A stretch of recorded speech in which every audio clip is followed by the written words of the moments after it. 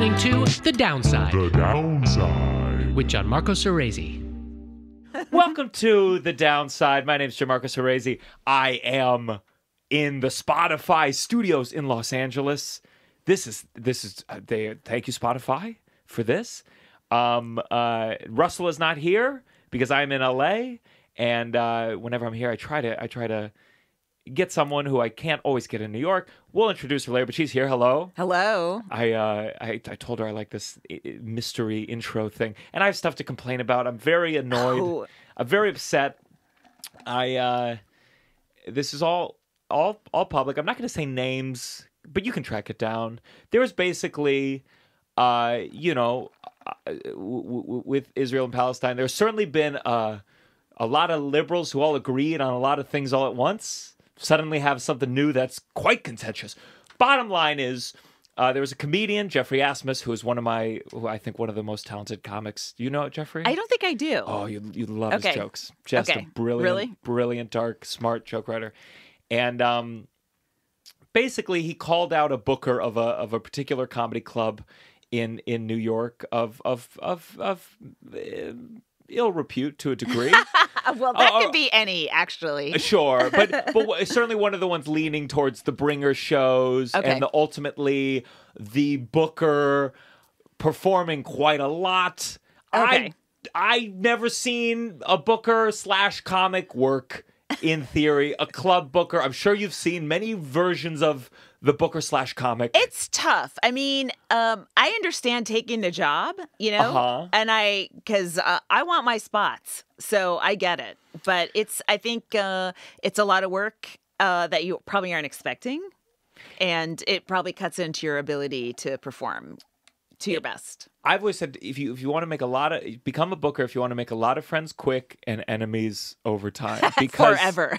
You can't. I don't know. It can't be a fun life to be a booker, because I think a lot of bookers want to be friends with comics. Yeah, and that's one thing. I think to be basically everyone's treating you differently because they want to be booked right at your club. Yeah, and it's really hard to maintain. If you've ever booked a weekly show or a monthly show, you really kind of start to conceive of how many people are asking you on a daily basis. That's one thing I like about Patrick from The Stand is he just moved to another state. So he doesn't, he just does it via email and has no contact. I'm glad you like that about Patrick. It's also impossible for me to get up in front of Patrick to get past at The Stand. But you see, that's the point. It's like it's for every booker has some comics who would credit them with so much, and another series of comics that would just go, they never. I know.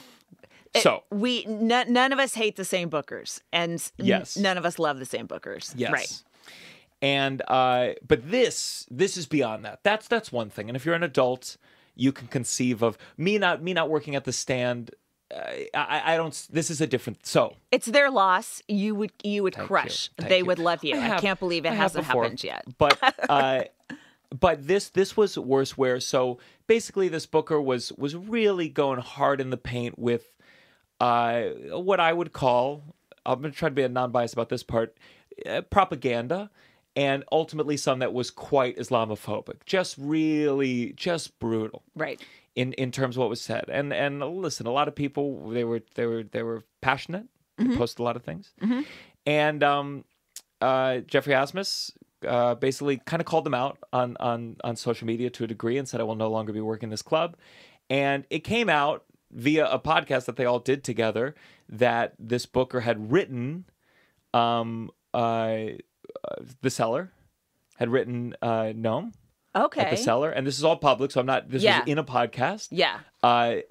Basically saying like I was disappointed to see Jeffrey still booked at this club, given blah blah blah, and I believe the words were harassing, even though it's like a post on an Instagram, and being pro-Palestinian, and to me, it offends me on so many levels. Right.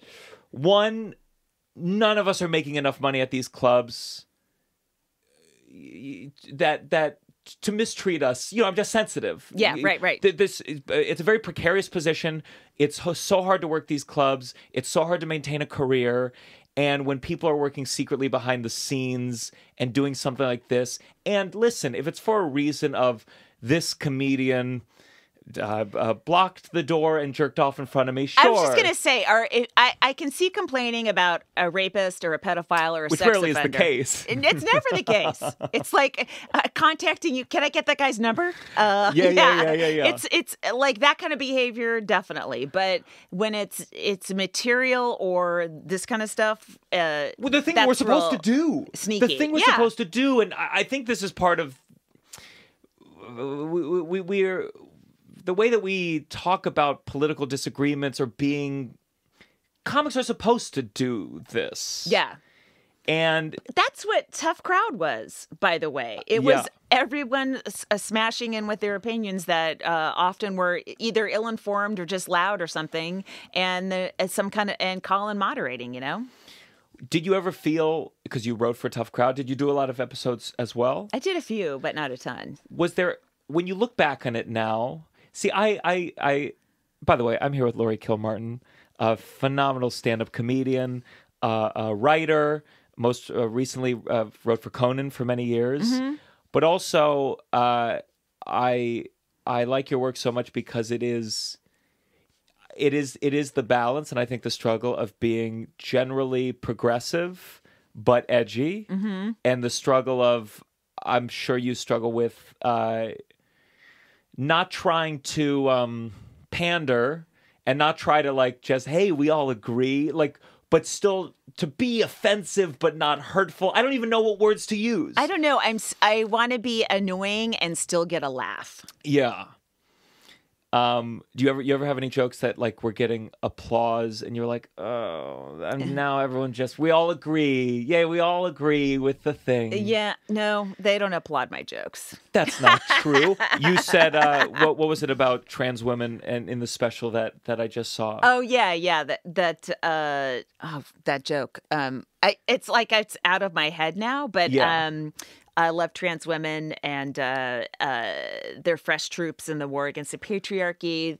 They know a lot of things we cis women don't know because they lived in both worlds. Like they know how much we're supposed to get paid. Yeah. That's valuable information. Tag. I think what I love about your work that I try to do, I think is you have the progressive view for the wrong reason. You know what I mean? Yeah, right. Like, it's very selfish. It's always because it benefits me. Yes. Yeah. Same with parenting. Like if I do the right thing, it's accidentally, but I often do the wrong thing because yes. Sure. I feel like most of my jokes make me look like a narcissist, and they should. You know? Yeah, of course. I just love narcissists. I mean, I was a Seinfeld to Larry Day. Yeah. So this booker wrote, just saying, disappointed to see this person on your lineup. And and also as a Jew, there's this degree of like, and this was happening with UTA firing people and all these people firing people expressing pro-Palestinian views, where I'm like, guys, do we remember the stereotype of Jews running Hollywood? If you are actively making that true and using your power unethically and secretively and Jew to Jew, you are contributing to the overall picture of this thing. I had a meeting with a rep, and I'm ultimately not with that rep, and someone came up to me after, an older person was like, so Israel, how do you talk about that on stage? And I felt like I know what you're saying right now. Yeah. You're looking for... You're talking to me about something very not part of this meeting. And this is bad. Yeah. Jew to Jew, this is bad. Right. So I hated this on so many levels. I called out this person. I didn't like the way they practiced this club to begin with because they took over from another booker and ultimately kind of implanted themselves as the host at a time when I was like hosting once in a while. So it was no this is my selfish reasons. It was just less money. Mm-hmm. And it was a weird thing of like, you're taking over this club to give yourself host spots. You're one of the hubs of the city. Yeah. You are breaking down the system of a healthy environment for comics to build and grow. But I survived. It was fine. Yeah. And then... Healthy system is always debatable when it comes to stand-up comedy and how we grow. But yes, I see what you're saying. Sure. None of the systems are good, but I think there's certain scenes that like... there's Poison, and there's clubs that are working a little bit better and a little bit worse. Yeah. As someone who worked at LOL for 3 years, 4 years, 5 years, we made a whole episode about it, and we like censored everything, and then it closed. So now it's like, oh, we can just publicly talk shit about this. But the last thing I'll say is that this person, as a booker, when you're a booker of a club in New York, you get to go to a lot of the cool events. And I saw them. This is very bitchy of me. They came up to me at JFL at one of the cool galas with all the cool people, and said, being here makes me realize I'm not good enough to do this professionally. As a hobby, that's great, but I think I'm gonna book and run a comedy club. And I could feel that politeness in me wanting to go, no, and I held strong. Is that what they were waiting for? So a week later, this video pops up on my Instagram, and it's a clip they're doing on stage where they go like, so I talked to a comic recently and said, like, I should quit stand-up comedy. I'm not good enough. And they didn't say anything. And I'm watching it, and I'm going, oh my God. And then they keep going with more details, and I'm like, oh, this isn't about me. It's about someone else. You have been doing this to multiple comedians. All of them have been silent. Oh my God. And so that is so strange. Yeah. You ever have a club stop working with you? Oh, yes. Yeah. What reason specifically? No one ever tells you. That's the thing. They don't tell you. That's why when it's public, I'm like, call it out, because you rarely get to see this thing. And this is like a text was read and acknowledged by the person who sent it. So it's like, then you can't be a booker then. Right. How was it resolved? Was it? They did a show together. I mean, it's.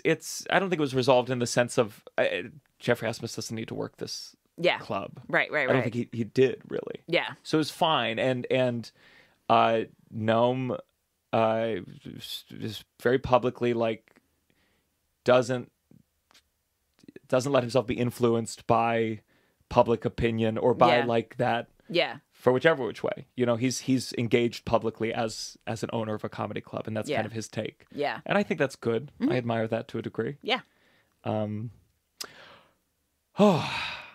So Laurie, Yeah. So good to see you. You have a special out. I do. But by the way, for people joining, this is The Downside. If you're a fan, join the Patreon, patreon.com/downside. Bonus episodes, live episodes, my clean comedy special, The Rats Are in Me. And this is a place where we complain. This is a place where we don't have to be positive or thankful. We can just bitch and moan and talk shit. And as I'm doing right now, and as I think when I'm in LA, you see New York with clarity, and you're like, yeah, fuck that. And then you go back, and I'm like, oh fuck, of course. Oh no, now I want a spot at West Side Comedy Club. Yeah. Oh.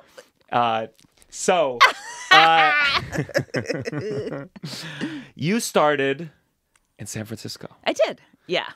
In 87. In 87. Yes. Please don't tell me that's when you were born. I get it. I'm No, old, Laurie, and I've been I was around born a in long 88. time. What the fuck?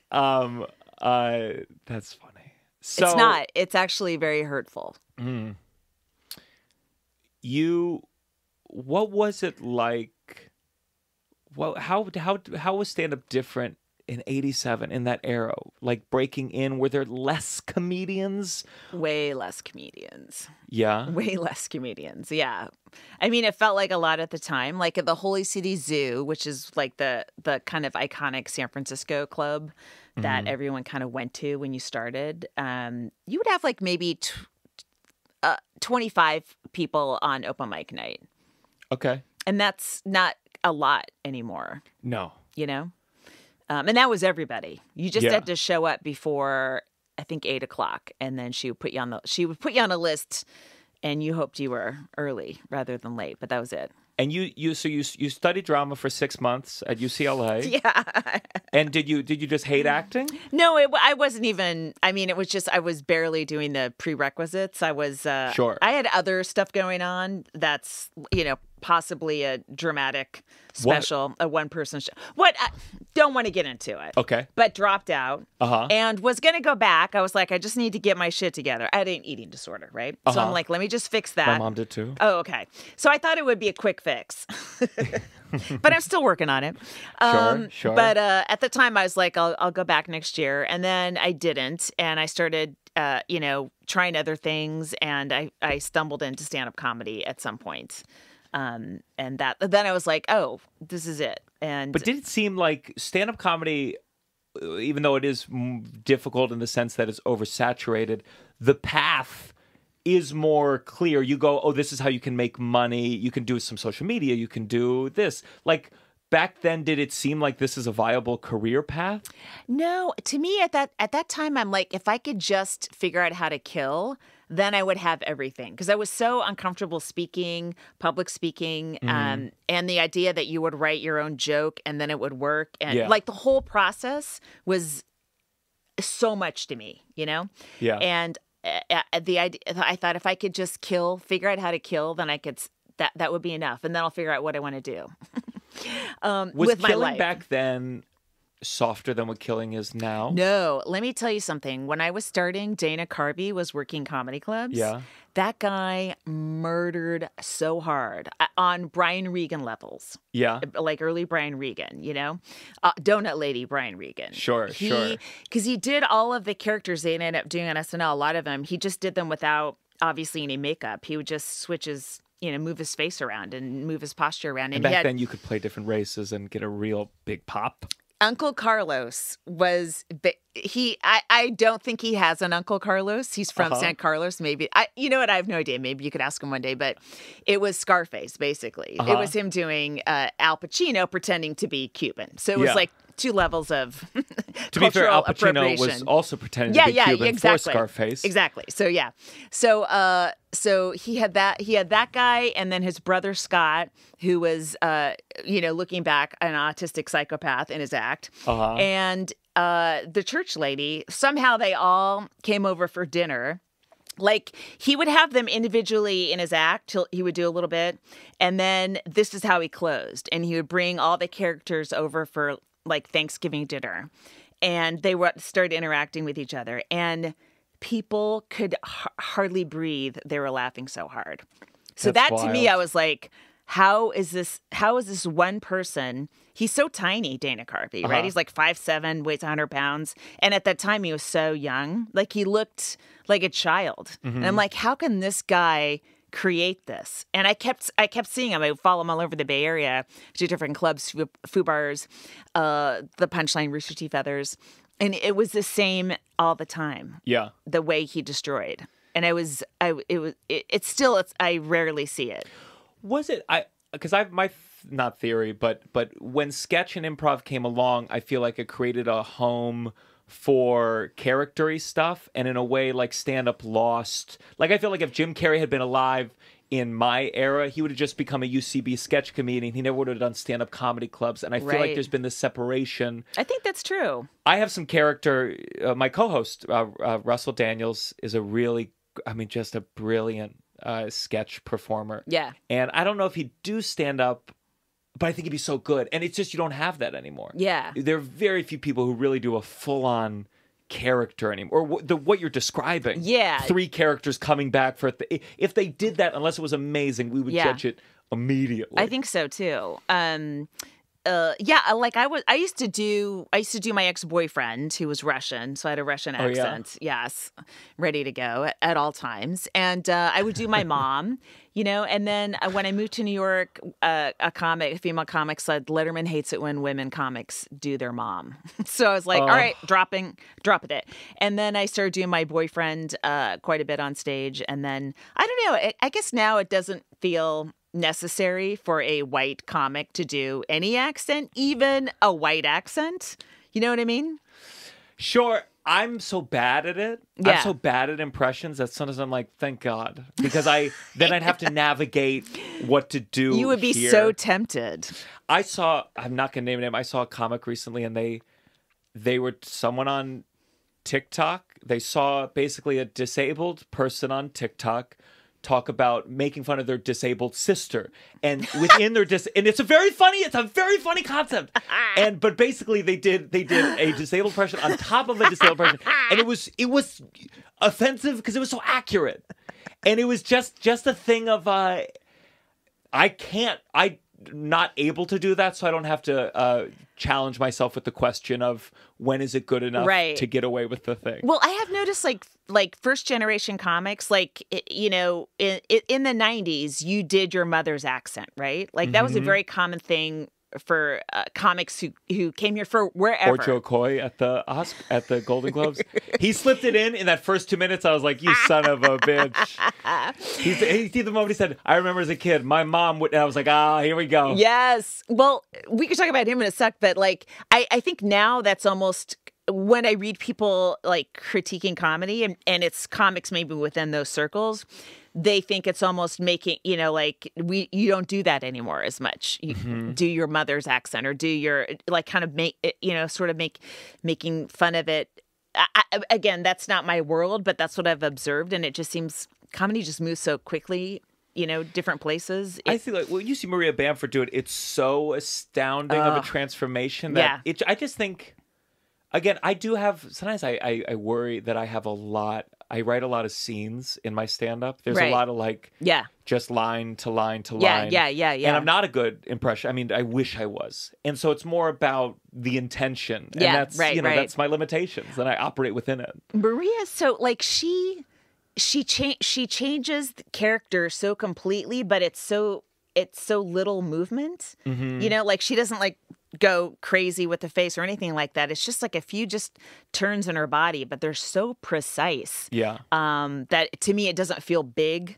But sometimes when people like make a big deal about the, you know, they stand differently or, you know, it's like, all right, you took acting classes or something, you know?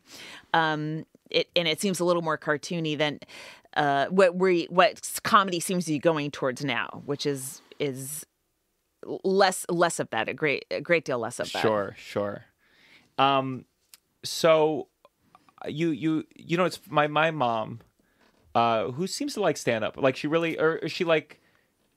gotten into it since I really got into it. It's been nice. You know, she goes and sees stand up on her own. Oh, nice. But something How old is your mom? She's, I believe, she's older than me. That's all I wanted to know. God, if I get that wrong, I'm so fucked. She listens to this fucking podcast. God damn it. She looks great. Fantastic. I believe you. We got some oyster company. I kept wearing their shirt. I got it at like a vintage store. Yeah. And they sent 50 oysters to my mom's house today. It's one of those things that's cool, but now we have 50 oysters. Do you have even 25 friends to invite over? Basically, I'm going to go back to the place. In 10 minutes, me and my 2 openers tonight for Irvine are going to just eat these oysters, probably throw up on the way. Yeah. My mom hates normally. Yeah. She goes, I hate when comedians talk about their kids. Yeah. And I don't think she's, you know what? I think she saw you actually a long time ago, but she wouldn't remember the exact, but I remember there's a feeling of like, oh, you'd like what you're talking about with your kids. Because to her, she goes like, I don't want to hear about putting on diapers. I feel like she's seen a lot of bad parent kid comedy. Well, I feel like when it's actually about the kid, that's when people check out. But when it's about you being terrible at it, you know, even indirectly, I think that's a little more interesting, you know? So many comics have so my 3-year-old the other day, he said, bitch, where's my Cheerio? Like my 3-year-old said cunt. And that's the joke, is that they said, and sometimes they said something too complex, and you're like, they did not. I know. They did not say that. It's like that tweet where the woman said her daughter with Ruth Conda forever. Yes. I'm like, Mommy, no more kids in cages. I think that was Adina Menzel who said that. Oh, my God. Can you imagine a 3-year-old saying, Mommy, no more kids in cages? They would say, Mommy, more kids in cages, if they said anything like that. They said, Mommy, I want to try the cage. That sounds fun. When you had a kid... What year was that? 2006. 2006. Did you, in your head, talking about I talk a lot of shit about my parents, and I'm lucky in the sense that they don't care. Maybe I'm unlucky that they don't care because they're not involved. I don't know. Yeah. But I talk about my family free range. What was it like when your son was of an age where he could go, hey, you talked about me masturbating? That's embarrassing. Well, sometimes I mean, I try to word it so, like, I have a bit about my son being I have a bit about thinking about circumcision and contemplating it, right? But I never say in the bit if I did circumcise my son or not. And so I try to leave it a little vague like that. So I love people walking around. Well, is her son circumcised or not? What a mystery. You'll have to listen to his podcast in 10 years. Can I tell you, some people, parents, they come on my podcast and they're like, they want to cut something out that's like sexual, and they go, I don't want my son listening to that someday. And I want to grab them and say, your son is never going to fucking listen to you on a podcast. Are you out of your mind? Are you out of your mind? Your son's going to be sitting around like, let me go listen to my dad do a podcast from 20 years ago, see what his thoughts were. Never. Especially because if you are a comic, if your child has so much video of you they can access, they're never going to get through it. Like if I had one, my dad had appeared on a podcast, it would have been one in 2012, and I would listen to it over and over again because that would be the only time he'd ever done it. But we are putting out so much shit. Yeah. Our kids are really just going to try to get away from us and get our voices out of their heads instead of dive into them after we're dead. Yeah, I once in a while I'll Google.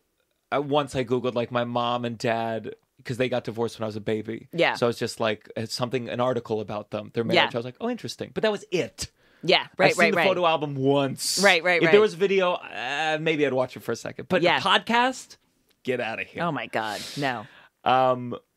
So did your son ever say? Did your son ever have a problem with any joke? Did he ever go? No, I told him, I start with the truth and then I make stuff up, and he seems to like be okay with that. Like he goes on the road with me and he'll watch stuff. I saw him at JFL. Oh, that's right. Yeah. But I did have a joke that would have him in the joke masturbating. Right. And so I said to him, I go, hey, there's a joke it's working it's a dick joke, right? So it's going to work. Yeah. I mean, it's hard to give up a nice, solid laugh. Sure. But I said, I'm doing a joke about you. I don't know if you like it. I can't imagine my mom ever having to have that conversation with me. Well, he's 17 too. So this is not anything he ever wants to discuss with me. And he goes, well, what's the joke? And I go, because I have told, like, for him, he's like, wait, I've heard so much shit. If you don't think I'd like it, how bad is this? And I go, why don't you watch it tonight? Because we were at the Sacramento Punchline. And he goes, I think if you can't tell me now, maybe you shouldn't do the joke. Wow, that's mature. Like, that's mature. I was like, that's correct. So I'm gonna wait till he moves out. Because you can't give up a good dick joke, Gianmarco. This is weird, but my first girlfriend who we ended up having sex for the first time, I remember in the beginning, I was like, so do you want to... And she said, if you can't say it, I don't think you're ready for it. True. And I'm like, that was very wise and true. Yeah. And I was like, do you want to fuck? Now. I hear some people who go, my sister doesn't want me to talk about them, or if you had a son who said, I don't like being talked about, it would be devastating. That would be tough. But I can see a child saying that if you have violated their boundaries and sure. like said, done, kind of like that. I read a tweet somebody said about how they're starting to talk to kids of mommy bloggers. I saw the same tweet. Oh, yeah. I'm sure our feeds are very similar. I'm sure I have more videos of people dying suddenly. And you like that tweet today. Well, every time I go on Twitter right now, there's a video of someone dying. Oh my God, I know. And I always watch it. Did you watch the head video? I didn't. So this is coming out a little later. I'm sure the news will have completely moved on because this is now just standard. Some guy whose dad he was a government federal employee, cut off his dad's head and made a long YouTube video where he presented the head in a bag. God dang. And then talked about how Biden is destroying the world, and now we go through the cycle of everyone will say the right will say it's a psyop and all these things. Yeah. And again, I saw it. I saw the tweet saying this had happened and YouTube had left it up. And I go to the replies and I'm like, I know what I'm doing. Oh, man. I know what I'm doing. Right. and I know it's bad, and I know it will do something deep in my brain. Right. And I saw it for a second, and I closed it. And I was like, God. Was the father alive when he started, or no? All I saw, I believe it was just a typical vlog, but at some point he just brings it. It was in a bag, and it was obscured, but like, wow. In the movie Seven, where they don't show you what's in the box. Yeah. When Brad Pitt goes, "What's in the box?" I didn't see that movie, but I trust you. You know that moment though? His no. girlfriend gets beheaded, and that's this big moment. Oh, shit. And he has a box, and he's like, "What's in the box?" And that's more artistic when you don't see what's in the box. You don't want to see what's in it. Yeah. Oh, the internet's destroying us. I think we had the option to see the Daniel Pearlman beheading at some time, and I was like, I think I never want to see an actual beheading. I think I saw that one, and you saw like part of it, and then it cut to them holding the head. Bad. Yeah. Oh, man. This is what Facebook, back when they used to try to moderate this stuff, Facebook, they would talk about these people whose job it was basically to filter the videos. Oh, it sounded and they'd get PTSD. sickening. Yeah. And it would be people like, this one article was, some general who probably killed 10 people in his own time, but like eventually he started having breakdowns after work, like he couldn't handle. God dang. But that's what it is. And once AI starts making realistic things. Well, wouldn't that be a great use of AI, is being able to track that instead of having humans do it? Sure, but I think but then what happens, I think I come out on the other end where I had so many early TikToks get taken down, and I was like, well, it's my dad's head. I can do what I want. But because they said you're bullying, and it was a joke at my own expense, and being a comedian, trying to like build something on social media, you also see the other end of blanket censorship, and then you got kids going unalive myself and SAGs, and you're like, what are we doing? Grape. What are we doing? Yes. I know, it's so stupid. It's so infantilizing. But at the same time, then you look at Elon Musk and you go, the F word has gone up in usage 10,000%, and you go, well, that's not good either. Right. And I don't know what the solution is. There. Yeah, me neither. I think no heads, though. Yeah, I think that's a baseline. But then, what's her name? Kathy Griffin? Griffin is going to go, well, this is art. And that's where it goes. She did not post that. Did you know somebody else posted it? Like, she just was did it for herself? Screwing around with the photographer and held it up, and they made just like a funny picture. And she didn't post it. Possibly. I mean, you don't have one in your house. Oh, yeah, you're right.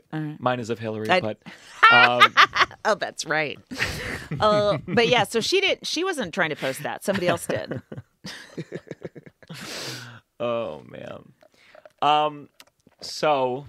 But yeah, my son doesn't make too many complaints, and I try to talk around him and deflect it back to me. That's what's interesting to me anyway. I'm like, I'm the star of this show, not him. My life was ruined by his birth, not his. So let's make it about me. That's how I go. Were you never married? No. Mm-mm. You know what's funny though, because I was just Googling your ex, and there was a Valentine's Day flyer, and it said real life husband and wife. And it listed you two in the flyer promo for this Valentine's Day show. What club? I don't know. I mean, it was some, but it swear to God. And I checked it, and I was like, are they saying to other people? And it was you two, and it was billing it as husband and wife. So all the husbands and wives would be like, let's go. Oh, of course. Let's go, and go, she was right, he was right. But it was very funny to see that as a promo, because it was while I was researching, and I think I listened to your like WTF, and you were like, oh no, we were not married. Yeah, no, we weren't. No. When you split up, did you joint custody? I talk about, for people joining, I'm a big divorce. Yeah, aficionado? Aficionado, yeah. Multiple divorces in my family, and I love talking about custody. It was messy. Sure. Thankfully we weren't married. But we ended up going to mediation, and just stuff came up in mediation where the mediator was like, "What?" and kind of heavily encouraged him that I would have custody Monday through Friday, and he would like have every other weekend, and said, "You probably, given what you've just told us, you're probably not going to get what you want, which is full custody." You wanted full custody? Yes. Yes. With somebody he had just met. And so I'm like, I was introduced to this person, the concept of this person in the meeting. I'm like, the concept of this person. I'm like, so who's this woman that wants to raise my son that you just met and I've never heard of? And the mediator's like, what is this conversation? Like, yeah. And so the fact that was so sloppily done, was pretty much her saying it's that what you're asking for would never happen. So mediator, this is not a legal. Is it a lawyer trained? This is just to try to come to agreement without going to court. Right. And you're both splitting the bill for the mediator. I think the mediator was free. I think it was like a city service. Yeah. Oh. It was very cheap. I did have a lawyer, but he did very little. And we went in with her, and then I guess he wrote something afterwards or something like that codified it. That's fascinating. My dad, at least with my little sister, like I my whole life has been like I learned his version of things, and then later gradually learned other versions, right. And then I question the other versions too. I think it's all skewed. I know. I tell my son. I mean, that's what I try not to comment on things, and it's like he's gonna come up. He's gonna see both sides and then his own side. But when you were dating this guy, I was headlining the River Center Comedy Club, and he was my feature. Oh my God. Todd Barry saw the whole thing because he was working another club. God. Yeah. It was Thanksgiving weekend. You fucked your opener? My feature, he was not the MC. That needs to be stated clearly. Wait, that's the code? That's the degree? Yes.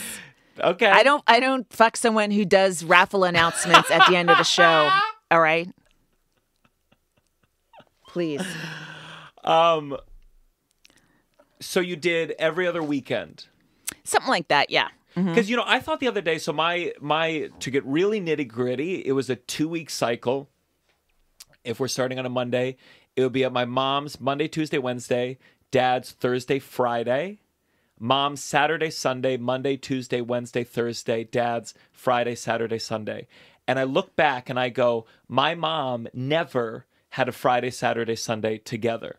And I go, that prevents trips. It prevents the full experience of a weekend. Right. And I feel like my mom, she got more real estate, but while I was at school, my dad got the more fun days. And it also fucked up my weekend because I would go from my dad's on Friday to my mom's on Saturday every other weekend. So my fun time was broken up with this split. Yeah. And I think that also made me like, if I do a sleepover Friday night, then I lose that time with my dad. So they weren't flexible with switching it out? I think I could have like,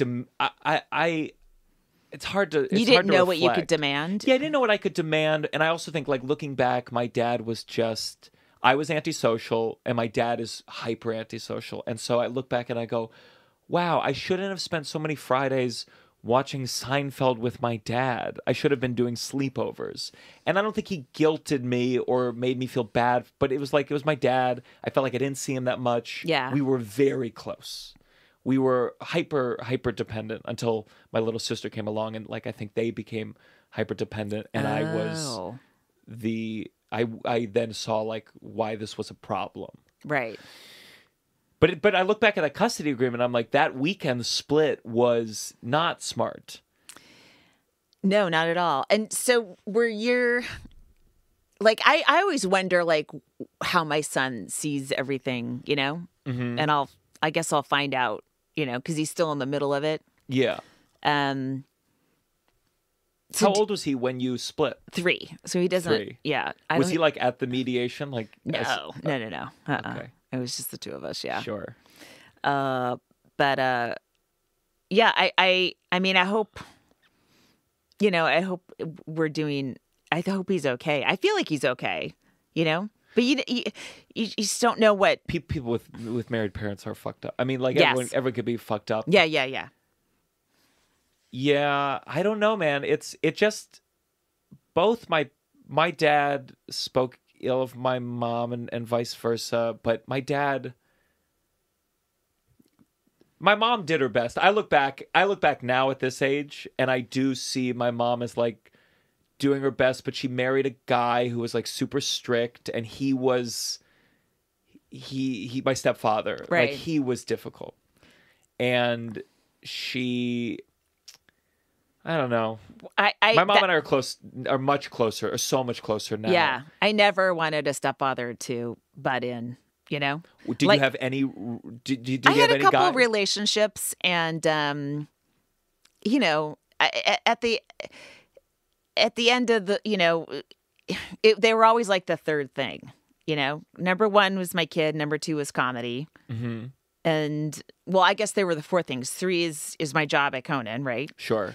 And then 4 is whatever I've left, which would be a night I'm not booked that my son's already, goes to bed early at. So I really had nothing to give anyway. Sure. But I just didn't want anyone else's. I didn't want anyone else in there. And and somebody I couldn't verify, like somebody who could end up being, go wild, and then I'd have to kick them out. And Sure. I didn't want that drama at all in my life, especially for my kid. See, what's funny is it's because with my dad was the dater, and Yeah. he was the drama. Right. There was so many. This is again learning as I got older. It was like, oh, that woman left because he cheated, not because she had a She's a traumatic bitch. childhood and is a little crazy. He never said bitch, Yeah. but he would go, oh, she had a lot of trauma when she was younger, and she's not crazy, but intimating they Right. had kind of gone off the deep end. Right. I listened as much as I could, son. Yeah. Yeah. And that's, for me, that's what I look at as the most, I think, traumatic or like bad thing of my childhood, was like women I was close with and then vanished from my life. Yeah. And not having any kind of relationship. And I don't think, I know some of them now. I know my half-sisters. She was my former stepmom, and like we don't have a relationship. She's Yeah. sweet, she's Yeah. kind, but it feels awkward to me. Yeah, right, It's right, a right. weird feeling. Yeah. And that sucks. And now they'll see a comedy show. There's a rare thing being a comedian is I Yeah. create an avenue where they can go Right. see me. Right. And I can go, thank you, but they're an audience member. Yeah. So it's Yeah. that was the tough part. Yeah, I bet. I had a very different upbringing than my son has, They stayed together to the end? My parents, yeah. Yeah. Mhm, yeah. Yeah. I even the comedy thing isn't the weird part to me. It's the one parent or the other parent hardly ever together, Yeah. And so I guess you would know this more than I. He has 2 selves. He's 2 children. He's the child to the mother and the child to the father. And My mom, the most toxic thing my mom said was, son, like, whenever she picked me up at my dad, she'd be like, she intimated like I was a different person at my dad's, or I had like started dressing like my dad in Yeah. a way where she was like calling out what probably was true. Yeah. I come from my dad, suddenly I'm wearing wife beater, as we would call it, and like shorts. Right. And Yeah. and I'm sure for her, she was like, oh my God, I'm picking up this creature that's changed. But Yeah, for me, right, it was right. like, it's me. I'm me. Yeah, And for her, it was like, you're trying out selves, you're trying out attitudes and ways to be and stuff. did you ever try like family nights? Like, oh, we'll all have dinner together. We have done that, they come and go. Yeah. There's a lack of consistency that's really frustrating to me. They tried, I mean, truly, when I was a kid, they tried once a month or something. They bring a present. I think my dad was really big, like Pavlovian, will bring a present. He'll associate this with good things. Yeah. And it was like number 3, they got in a fight and they left before the appetizers arrived. And I remember the appetizers coming out as my dad left or something like that. Right. That's the thing. Like, ideally, you would be able to provide, like, to say, this is what it would be like if we got along. Mm-hmm. And you could have had this life, you know, had we gotten along. You don't, and I hope you can create it anyway. You know, like, I hope my kid can have a really happy family life and not have something that's split between 2 households. This is the horror I think of. I know so much. This is why, like, having a kid would be so, because I know well enough that even if I went into a divorce or a split custody with the best intentions, I've seen so intimately how the kid makes it impossible and makes the problems intractable, and ultimately leaves 2 people unable to like countries that will never get along. Right. And there seems to be no solution. And I see now with my friends, some of them are starting to get divorced finally. Right. and when they talk about it, I'm like, I'm seeing this, and you're talking about your ex like they're evil. Yeah. And I get it. And I also know how they probably think you're evil. And the kid is only going to suffer. I know. It's tough. It is hard. And also, that person might be evil just to you because of who you are, and be perfectly pleasant to everybody else. Uh-huh. So let's talk something about even more traumatic, writing for late night television. What's late night? Is it? Does it still exist? No, not once you left Conan, it was over. No, we had Ian Carmel on, and he cool. kind of shared his thoughts about the end of late night. What did he say? Oh, he was very trying to be polite, to not be like, well, now that I left, it's over, but said it's looking rough. I love jokes. Mm-hmm. I love monologue jokes, good monologue jokes. I still think Weekend Update, like, I think it's one of the few shows that I'm like, some of these jokes are really good jokes. Yeah. Really good one-liners. Yeah. And I enjoy watching it and hearing the audience go, oh my God. And they push it. Yeah. They push it in a way that even other aspects of the show I don't think push, but I think they have kept that sharp. Yeah. You've written for Craig Ferguson. A little bit, yeah. Conan. Yeah. Conan would be like the one. Conan's the one. And how many years did you write monologue jokes for that? 11 years, yeah. And did you do that did you start writing because if you could have just been a stand-up comedian and just done road stuff, would you have just done that? Or did you like being in that writer's room? Did you like the monologue joke I loved being in the writer's room. Yeah. I loved writing jokes. I loved it. When I moved to New York, before that I was just living with my parents and doing road gigs, and it was so fun. Yeah. And then I'm like, I got to do something. So I moved to New York, and then I had a day job from then on. Yeah. So when I was doing like HTML coding and kind of like early internet stuff. Yeah. And then I switched over. Then I got a writing job at Tough Crowd. So I just kept the same hours. So it wasn't like I was ever a touring only headliner. When I got to New York, you almost had to drop everything and not go on the road at all and just focus on start over. Like, now I'm going to be a 15-minute New York City club comic. Sure. And so I just focused all my energy on that, kind of left road work except for a few clubs behind. And then, I started when I started writing on, I guess more on Conan, I started using hiatus weeks to do headlining work and stuff. I always did comedy throughout all of the time I had a writing job. Right now is like the first time I'm like free form out there. Mm-hmm. Fucking hate it. Really? But it's so different now too. You have to do so much self-promotion. That's not fun, but you're great at it. Yeah, I think, but it is the work. I think I've been trying to reframe it. I mean, listen, it's so much work. It is. It's so much work. And now it's like I have many people on like a team, and I think I've tried to reframe it for myself as, oh, this is my TV show. What I put together, whether it be promo.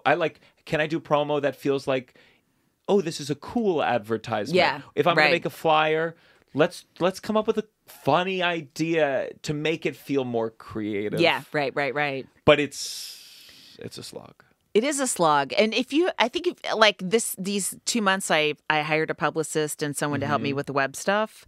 And that's been a great relief, just to have, the LA Times Julie Sebot did a big article on me yesterday. And I was like, oh, I got to make a graphic out of it. So that's when and then Melanie did it for me. And I was like, I just posted. Sure. This is not bad. Sure. If you could have someone go, oh, here, it's all done. Here's the hashtags. Sure. Oh, okay. I'd love to be able to do that, get to that point where I just do 10% of it. But now I'm opening up iMovie, it crashes, all this stuff where I'm like, why a 30-second video would take 4 hours and then 15 people watch it, Of course. But I think what I see sometimes with older comedians is sometimes they get these social media people. This is so niche, but they're not doing a good enough job. I would love, and I never will. I would love to get kind of comics that I admire and go, this is what you need to be doing. I see especially some comics with a wealth of footage that exists. Yeah, right. I could take, I'm like, give me everything from your last comic standing and I'll show you 40 clips in there that you can gradually post on Snapchat, on YouTube Shorts, on TikTok, on Reddit. And you have a wealth of footage ripe for exploitation, but hiring an overall social media manager that isn't top tier, they're not going to do it well, and it's going to be posted poorly, and the cuts are going to be bad, and the captions will be misspelled, or they won't be timed out right, and there'll be 3 hashtags on tweets. I see people with hashtags on their tweets, oh my God, and I want to scream. Right. And I go, I know you're paying someone $500 to do this, and they're just copy-pasting this on every single platform, and they're not. Every platform's its own beast. I know. That's the other thing, too. I mean, it's just so overwhelming, But you have the footage. You have the part that is the art. art. That's true. I have a ton of jokes that I could be clipping out. Yes. And maybe, I'll get this special all clipped out into the 60 clips that it is. And then maybe I'll have enough money from extra road work that I could hire someone to, go through other stuff. And the socials, they pay. That YouTube pays. This is very business talk. I apologize. It does pay? Not this lady. But I mean, when you break through. When you break through. The YouTube pays. We'll talk after. But okay. Writing monologue jokes. I've never written. I don't know if I think I'd be frustrating writing for someone else. I think I'd just be jealous. I'd go, I want this. Did you ever get to? So you would, for Conan, for example, how many jokes would you write for each day? I would say, between 25 to 40. Maybe closer to 40. But it would also depend on the news stories. Sometimes the news stories are so great, you're like, they're falling out of you, the jokes, And other days, there's a mass shooting. You're like... And then it's like, so many.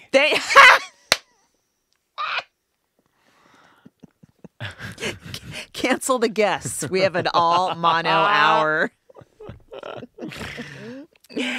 Then you're like Googling penis to see if there's any penis studies. You know what I mean? When there's some bottom of the barrel days.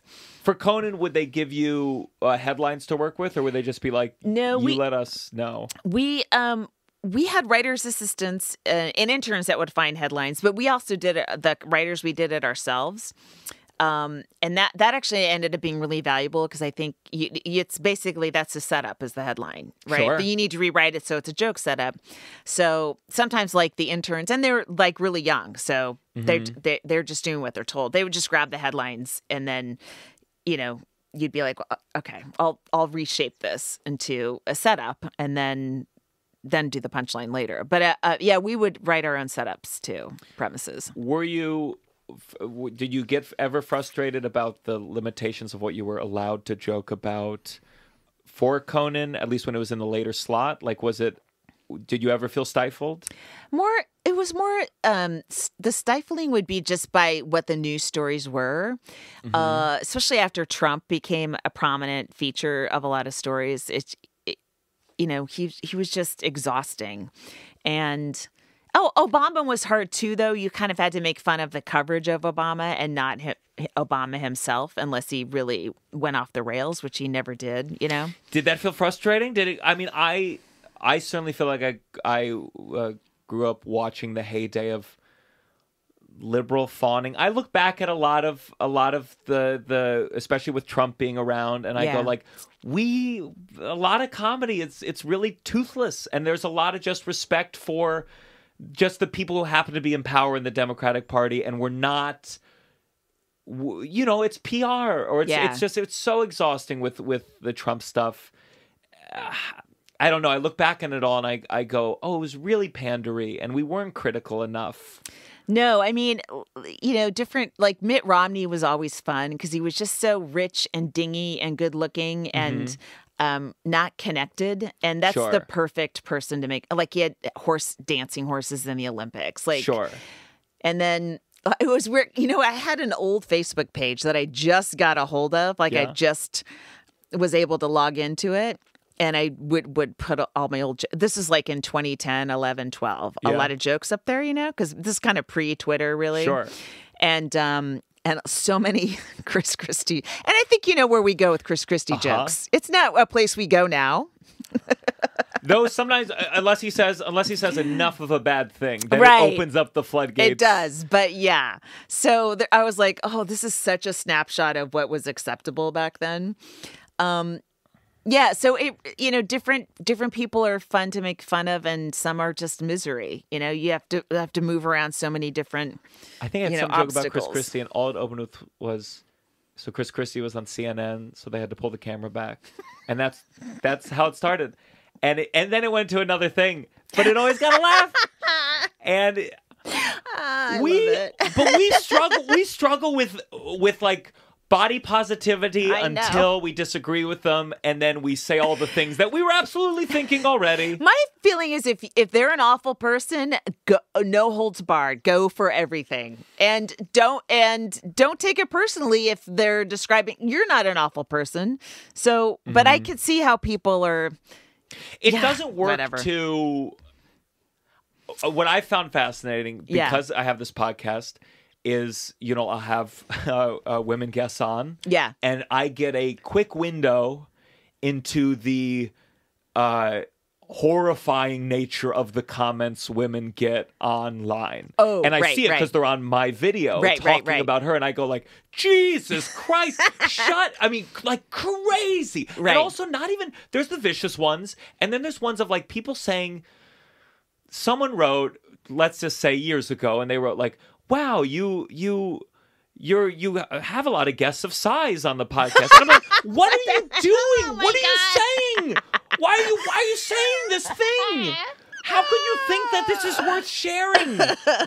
And I don't. Oh, that's great. I remember. I think didn't Mark Maron say he had to turn off the comments because the comments were so bad to the female guests? Yeah. But my dad. He's one of those guys. Again, luckily I can talk about my father who doesn't listen to this podcast, but like he is one of those people who like he can't seem to not make a comment about like a woman's weight, and it's often when he's like dealing with his own, like worried about his own weight, and he said stuff to me about my weight here and there. Yeah. But why do you fluctuate or? Yeah, I used to, not anymore. Yeah. Now that I'm in LA, but there was one time he saw me for a birthday. It was my birthday, and I had a cheesesteak to celebrate my birthday, and he was like, "So, put on a couple pounds," and I snapped. I mean the bad. I said, "I'm gonna lie down in the road and let a car kill me." But we would be watching So You Think You Can Dance, and one of the judges was like, just compared to the dancers was larger. Yeah. And but she was also the woman who was loud on the panel. That was her role on the panel. And my dad would just make comments. And my sister, who, thankfully is already anorexic, so it's fine. But my sister's just genetically blessed and eats garbage and is thin. Yeah. So, but he'd say these things and I'd be like, what are you doing? And it was like in his gut, he just said it. It's just part of his nature. Yeah. You couldn't lecture it out of him. I don't know why guys do this, why guys feel that need. I do know. I think it's ultimately deep down, they worry that if they make it acceptable, then more women will not be to their desire and will ultimately, they'll lose control. It's all about the ultimate. I feel so cut off from all that now, because because I'm old, and so I'm not really trying to even get a guy or get that guy, especially. Of course. I'm excited for like the next phase where I'm alone. Yeah. Where I want to move to Europe. Like I have. You want to move to Europe? Yeah, I want to do. I don't know. Like I did a tour there. It was exactly. A lot of comedy. There's so many. There's so much you can. I got to pick a city that's kind of cheap that I can get to a lot of places from. I don't know where. I don't speak any languages, but you don't speak Spanish. Yeah, but I mean, I'm sure I could, resuscitate it in myself. But Maybe high school go to Spanish. London to start your Spanish career. Yeah. So I guess I'm not. I don't really, take those comments to heart, I guess, really, about appearance. I'm like, I'm just glad I'm alive. I know enough comics my age or from my age group that died, and so I'm glad I'm here, and I feel like I'm still funny. So, I don't care what you say. Although somebody did, do you watch Attack on Titan? No, I don't think so. It's this anime. And, well, if you guys... I grew up in anime, like, I was more Dragon Ball Z when I was younger. Okay. So somebody... Because I have kind of a gummy smile, and somebody called me a Titan. And I was like... I can't really come back from that. Well, now the comments are all going to have gummy... Oh, they are. Gummy smile. That's okay. I'll take it. Do you... Your son's 17 now? Yeah. Mm-hmm. Like, when you have a kid... I feel like you must fantasize about what's coming up, this moment of, like, do you think it'll live up to it? Do you think you'll feel lonely? Do you think... I have no idea. Like, when he went away for Christmas, and I was wildly lonely. And I was so looking forward to being alone. Yeah. And then he was gone, and I just was waiting for him to come home. It's probably, what I think it's going to be like and what it will be like will be so different. And also he might go to community college here and not leave home at all. Would you want that? Then you can't go to Europe. Sure I can. He'll be 18. Yeah. See you later. Sure. Feed the dog. See ya. Yeah. When you go on the road, do you have like an opener you bring frequently? I don't. Really? No, I sort of just I just show up and work with whoever's local. Do you? More recently, I've this guy Liam Nelson and his friend Ty Colgate, and it's been nice. We found a little bit more of a vibe of, because I need it. I was just feeling lonely. Yeah. Deeply, just like sometimes on long plane rides, just like I'm really sad. Oh yeah. I've just also been going hard on the road. Yeah. In a way that is, I need something. I'm just I'm an introvert, and if I don't have someone to go out with, I struggle to go out, and I go, I'll be in the hotel and I'll just write all fucking day. And then by 4 p.m. I'm like, I think I'm going crazy. I think I'm losing my mind. I'd love to, again, I need to be making more money, but I'd love to be able to bring an opener because they get paid so little, you have to supplement. Do you? You must, right? Or yeah. Now I finally have door deals now, and that's great. It's rapidly moving towards, okay, now I can, like, I think this weekend is like, I said, now that we're selling out, I'll figure out the plane ticket. And we'll build and figure, That's awesome. Then I look at the Maria Bamfords of the world, and I believe Jackie Cation said she gives 1/3, and I go, yeah. Oh boy, 1/3. 1/3. Yeah. But that's the only way to have basically a headliner open for you is 1/3. Yeah. I hear 10%, and I go, that's still pretty high too. Yeah. But I want to be, you look and you go, oh, I want to be a giving, generous I'd love to be able opener. to do that. Yeah. Now, I wouldn't even require, I have a tendency to hook up with my features, so I wouldn't even want to see them. It's a danger zone. Yeah. Yeah, I would like that one day, but I don't have that right now. Sure. I do when I go on the road, because I love the alone time. I love being in my hotel room. I bring a robe. I bring a heating pad. I bring a lot of stuff to make it feel like a little vacation, Yeah. One thing that you mentioned when we talked about things that you were tired of talking about, and I wonder if this is a more unique way of looking at it, was about people go, how do you write jokes about trauma? Which I don't. Right. Which was, that's what I do. I don't need to ask that. Do you ever worry? Because famously, as your mom was ultimately passed away from COVID, you were really sharing that experience on Twitter. Mm-hmm. And I'm someone, certainly, my dad had a quintuple bypass, and I know as it's happening, the experience was very unique. For example, we got there. My dad, whose will is not, I'm not dependent on my father's will, thankfully. Yeah. That's not a concern of mine. Yeah. If he said there's no money, that's okay. Yeah. But we got there, and my girlfriend, who had never met my father, my dad was adjusting his will to leave a third to his new girlfriend, who is now his ex-girlfriend. Oh no.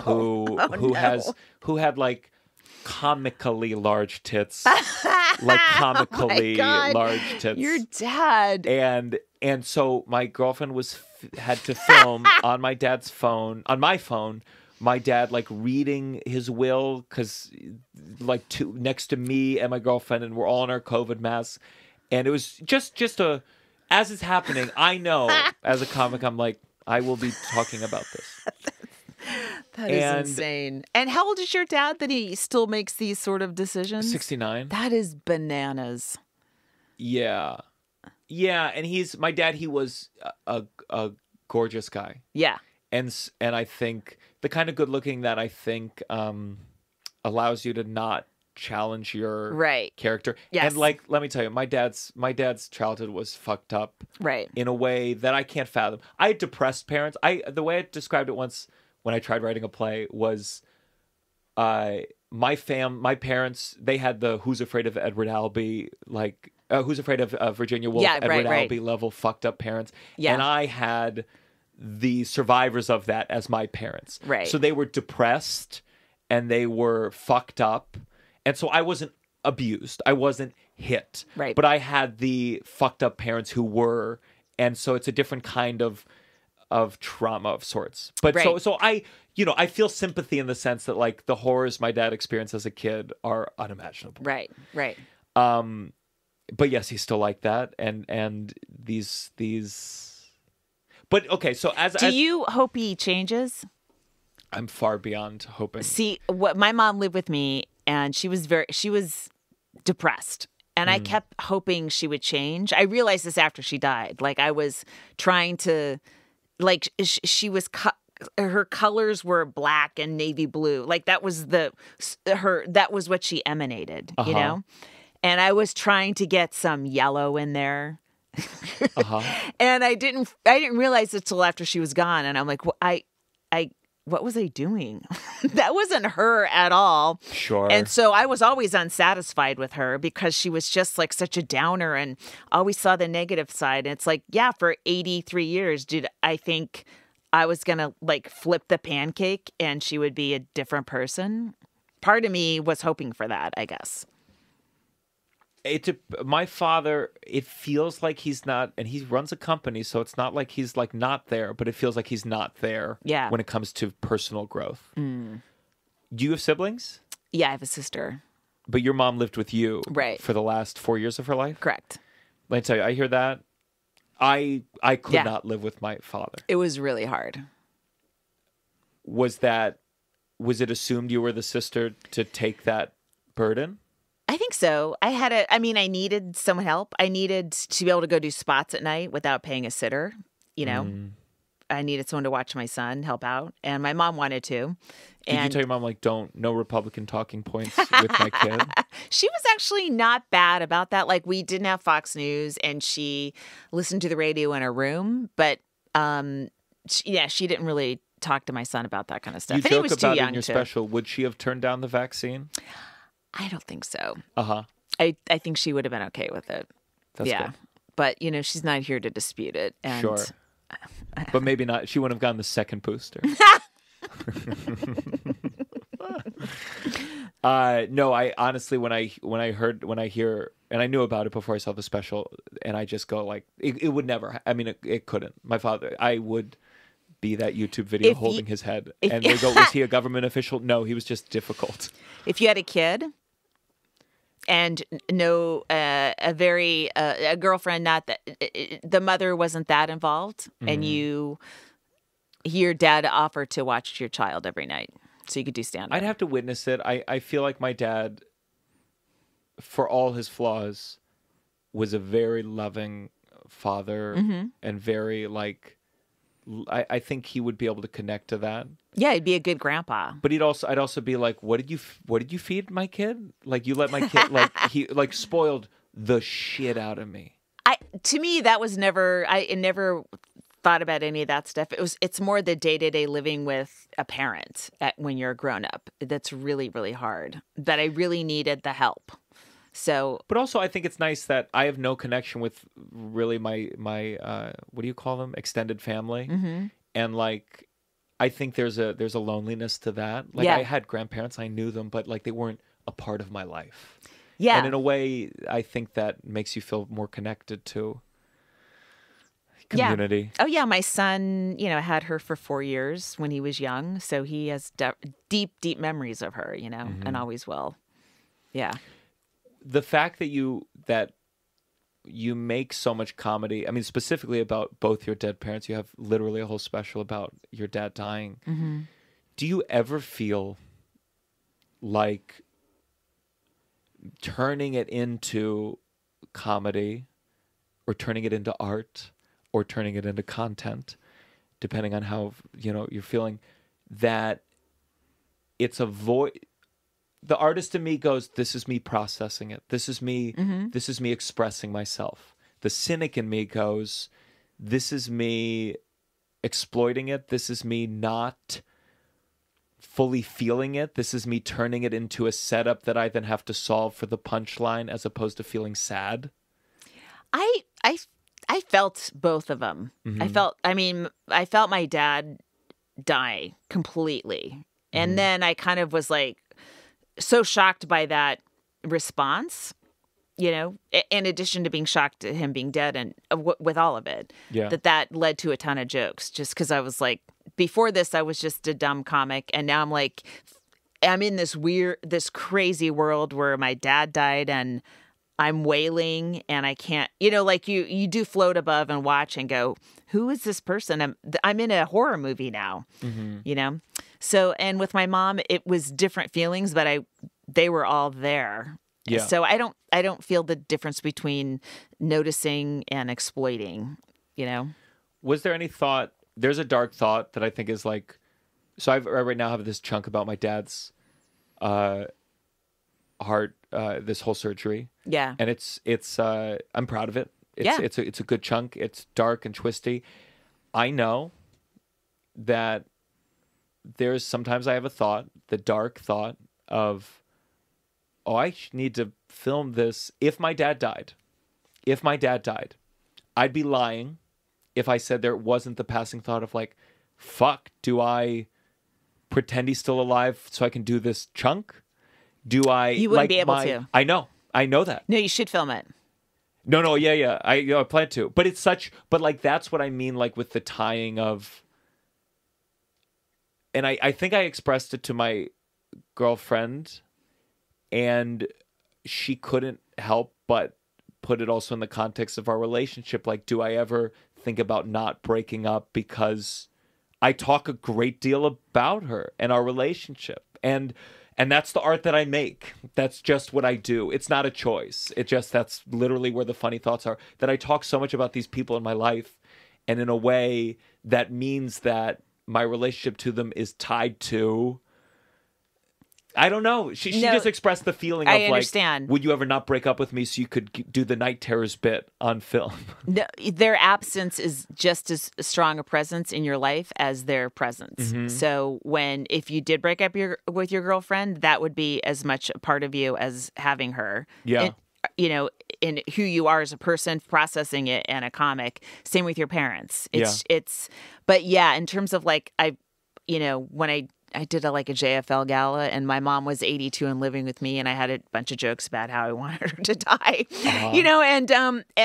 you could only tell those, like, I can only have the exhaustion in my voice because they're real and they're true. Yeah. And I would not have been able to tell them after she died. My voice would have changed. Sure. You know what I mean? Like, you can't even fake it. Yeah.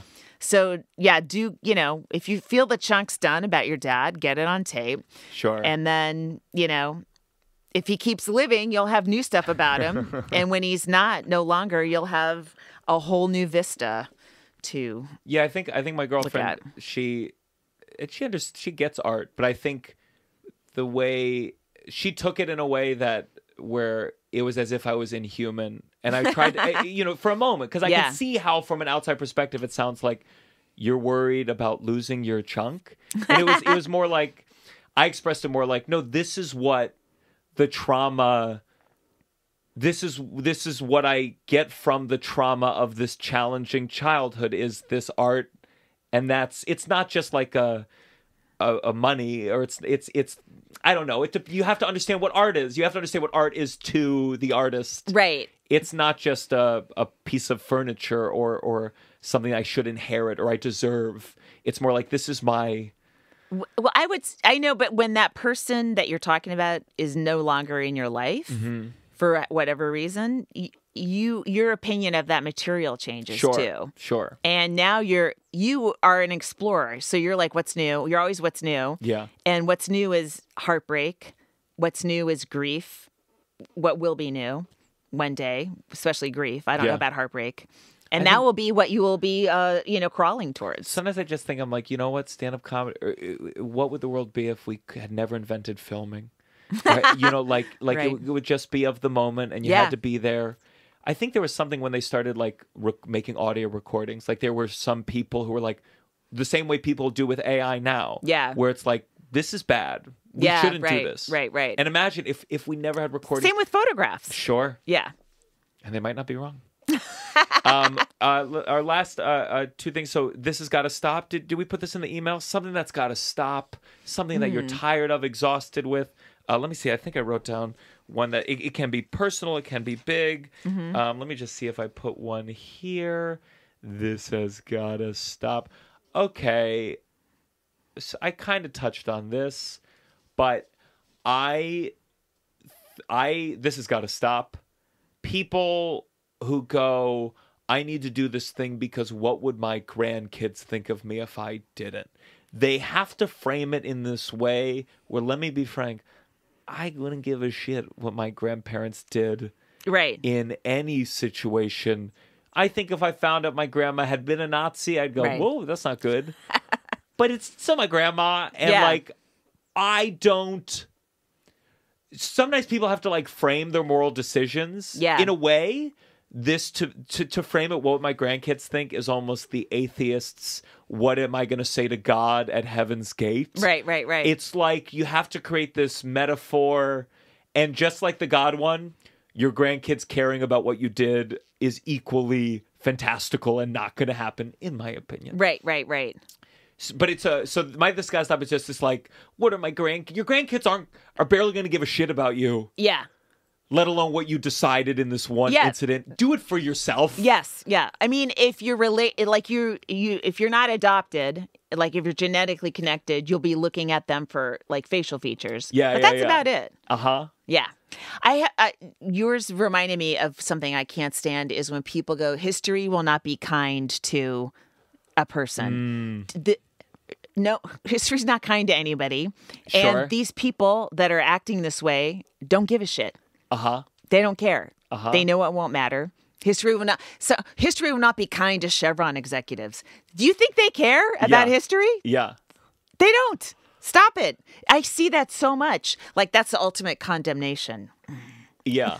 Or just in 200 years, they'll write bad things about it. I barely... We need to deal with them now. Yeah, and how many enemies and how many vile villains have lived in the past 200 years? We don't even know their names. Like, you'd have to go down a Wikipedia hole to even read the unkind words that history says about them. Yeah. You have to be a massive demon to be remembered as a bad person, even 50 years later. And again, I think it's just a degree of like, no, if you want to do something, you got to confront them now while they're alive. Yes. Yeah. Unfortunately. Right. But this idea of like Trump's legacy will be whatever. It's like he's doing what he's doing. It's right now. Yeah. I'm sure it's only probably a couple years left. Yeah. And he's enjoying his dinners. Yeah. So if you want to, you got to. Yeah, do it now. I don't know, Kathy Griffin. So, and then our final segment, we say a blessing. Something specifically we're grateful for, and I'll start with my mom's boyfriend right now. Mm-hmm. Great guy. He's so good. His name's Dan. He's so good at. I feel like when I visit, I see my mom or my sisters are there. He's fine with like being like, oh, they're having their family moment. I'm just here. They're talking as a family. He just socially seems to navigate the ability to be like, let them have their family moment, and I'm just here and I'm quiet, or I'll go work, and then he's apart. He's just very, really a kind of. My mom, she made a good choice. She made a good choice, and I think there was one time my mom, she was like, I think of some guy where she was like, I think I'm going to marry this guy, and I was like, not until I meet him, you're not. And she was like, I don't have to introduce him. I was like, actually, no, I would like the same way that a parent gives a blessing for a wedding. It's not necessarily like I'm going to go, don't you dare marry that man. But I'm going to now see this guy every time I see you. Yes. So I'm going to meet him before you get married. And it was like a moment of like, you listen to me, old lady. I'm a part of this. I wouldn't want to marry somebody my son didn't like. Of course. And I think it's just red flag. In her mind, it was like, she's dealing with her own shit. But I'm like, no, the same way that you would want to meet someone I was going to get married, I would like to meet this person too. And again, I don't know if they're going to do this, but he's great. And it is great to visit my mom and go, this guy being here doesn't make me uncomfortable. So that's very really grateful. Awesome. Yeah. Let's see. I'm grateful. My son has a situation with a teacher coach authority, right? Mm-hmm.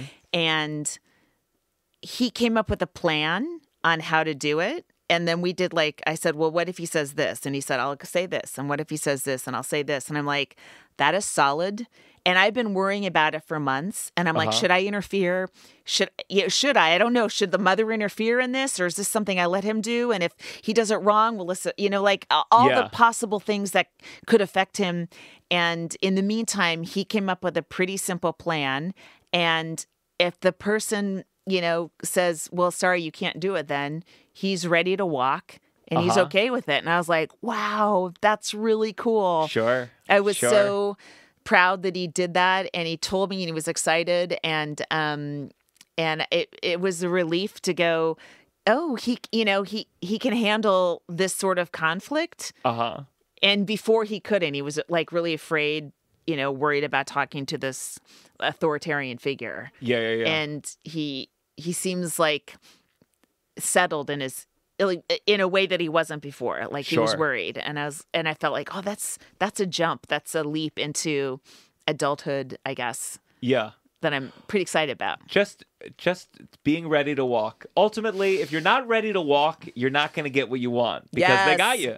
Right. They got you. And per the way we started this, I think with some comedy clubs and with some bookers, as I've gotten older, I go, and I'm in a privileged position now, of course. And I worked hard for that position to be able to do other things. But it's like, I'm not free unless I'm willing to go, oh, this behavior bothers me. I'm ready to not get that thing. And when you don't, you're not going to get it because they know. They can tell. Yeah. Ready to walk. That could be the title. So, Laurie, tell people, this is coming out Came out January 30th. No, this episode's coming out February 13th. Okay. So if there's anything you want to plug, but tell people about your special. Okay. Where they can find it. My special, you can get to it at lauriekilmartin.com. And it'll take you to all possible avenues, whichever one is your pleasure. And it's about an hour of stand-up. It's excellent. Thank you. Gianmarco liked it, and he hates everything. So I paid full price. Full price, baby. No, serious? Yeah, I love it. Is there a not full price? I don't know. I actually don't know. But I mean, I thought maybe you got a screener or something like that. I reached out to you. Your publicist didn't reach out to me. That's right. I set this up. Nice. Thank you. I like the full price. So pay full price. But no, it's my club act, and it's weird. I feel like sometimes people want like a 1-person show out of a comedy special, and it's like, no, I'm a stand-up comic, and I work clubs, and so that's what it is. But I'm pretty dark, and you might like it if you like dark stuff. Listen, people like me, they like the dark stuff. Yeah. So check it out. And then any tour dates coming up you want to plug? Let's see, February 13th. I will be in this weekend. I'll be at Stir Crazy in Glendale, Arizona. And then I'll be at Ann Arbor Showcase in March. Also at the Lincoln Lodge in Chicago, March 20th. I have other March dates. Go to lauriekilmartin.com. We'll put it in the show notes. Stir Crazy. I always get amazed when I hear comedy clubs. I'm like, how did I never heard about? It happens all the time, and I'm like, I never don't know these. And yeah, I like that name though, Stir Crazy. Yeah. For me, tomorrow is what's Valentine's Day? 14th. Tonight. Wait a second. Maybe it's coming out 2/12. The same thing. Okay. I'll be in West Nyack, February 13th, the day before. No, after. Fuck me, dude. Look at my website. I'm going to be in West Nyack, I think the day before Valentine's Day, which is or the day after. And then I think it's February 15th. I'll be in West Nyack at the Big Ass Mall. Please come to that. I'll be at the Albany Funny Bone, February 18th. I love that room. Yeah? Yeah, it's wild. So check me out. By now I've announced the Australia tour.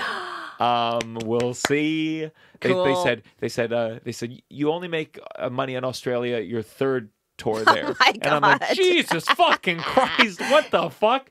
Comedy is there's always levels where you're like, you're not going to make any money.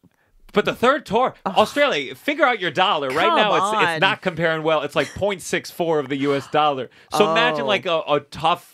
That's brutal. So please join the Patreon, patreon.com/downside. We will be back with Russell next week. And also the other big things coming up. Netflix is a joke. I will be May 2nd. It's getting closer to being sold out. So buy those tickets now if you're in LA. And Laurie, you're such a great comic. I admire your work so much. So thank you for doing this. Thank you. So are you. And thank you for keeping the jokes dark. Yeah. Even if it's on hopefully the right side of history. Hope history remembers me kindly. This is the downside.